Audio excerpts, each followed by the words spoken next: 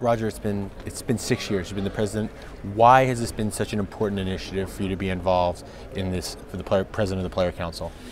Well, I mean, I think I was quite young in the beginning, you know, when I was coming up and hearing little things about the politics of the game, and then eventually I felt like I needed to take an active role in it, and not just complain from the sidelines if I wasn't happy with decision making, or very often I wouldn't just quite understand how the decision making was actually happening. So that's when I asked Rafa and Novak and some guys to get on the council with me, and let's take an active role in it. And I've actually thoroughly enjoyed it. I learned a lot. I got to know the ATP much better, the people that work for this great organization, and personally I think we actually were able to achieve a few really great things over the course of the last 6 years. But this is the end now, but I'm still here, I'm still in the game, so naturally I'm still going to be involved and still going to be in close contact with the council in the future.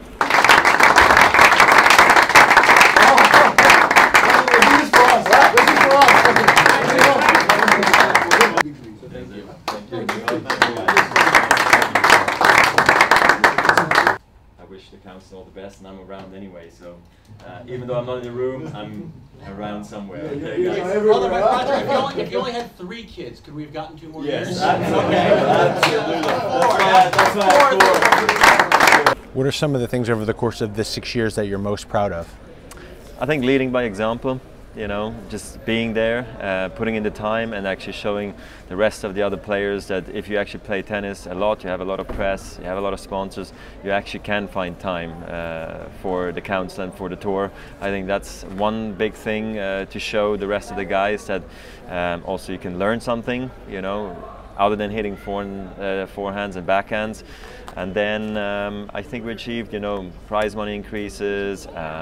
I think I hope I was able to make some more players understand that this is a 50-50 organization with the tournaments. I think that's also very important to understand, and just that how decisions are being made at the council level. Not as easy always as it seems, but at the same time you can be very, very involved actively. As the more time I spend in these meetings, you know, which are about, as I say, 3 to 4 to 5 meetings a year, plus you meet sometimes away from the court to speak to the players, speak to your fellow council members, and you just stay on top of things. And then clearly you speak to the board, you meet other peoples, and sometimes we have to meet the slams, or you do those things as well. So it actually becomes quite busy.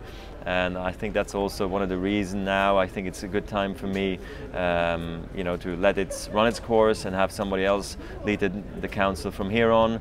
I really enjoyed it, but and I'll still be, you know, like I said, involved in some shape or form. But I think it's if I do it, I'll do it at 100%.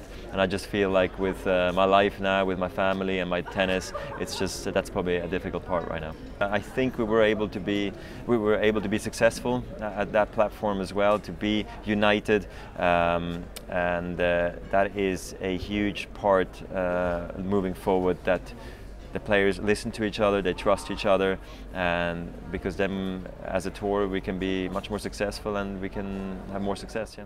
That's it, thank you. I don't know about all of them. Okay. Yeah.